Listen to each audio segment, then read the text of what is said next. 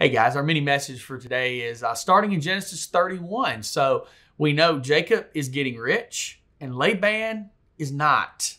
And this is God. God is having some judgment on Laban and some blessing on Jacob. Because remember, Laban has used and abused Jacob now for 14 years and has grown wealthy because of Jacob. This reminds me a lot of Joseph. Laban was blessed because of Jacob. And then, everybody that Joseph runs across will be blessed because of him.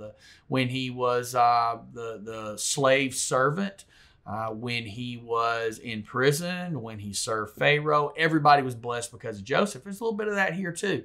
And it's not that, Jacob or Joseph, either one were, the most intelligent guys on the planet Earth and just figured everything out. It was God. God used them and God blessed. And so now Laban and his family are not real happy about this. Let's just look at verses 1 and 2. It says, "But Jacob learned that Laban's sons were grumbling about him. Jacob has robbed our father of everything," they said.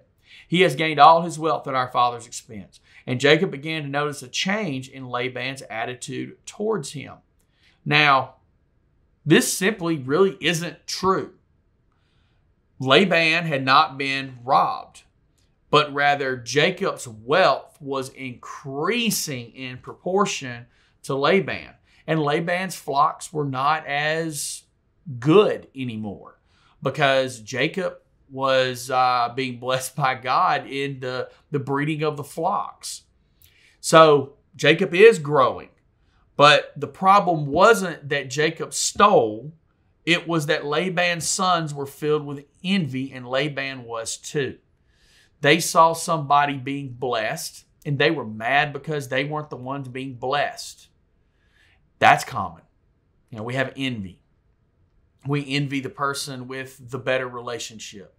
We envy the person that the world finds attractive. We envy the person with money. We envy the person with the nicer car, the nicer house, all of these things.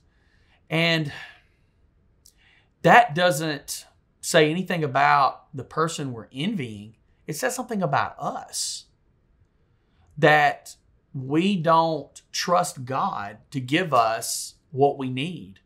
And that we're measuring ourselves against everyone else. It's not how we should live. We measure ourselves against us. Understand God has a plan for your life and a place He has you to be. And that's where you're at. And if somebody else seems to have more than you in this moment, that's okay. Good for them.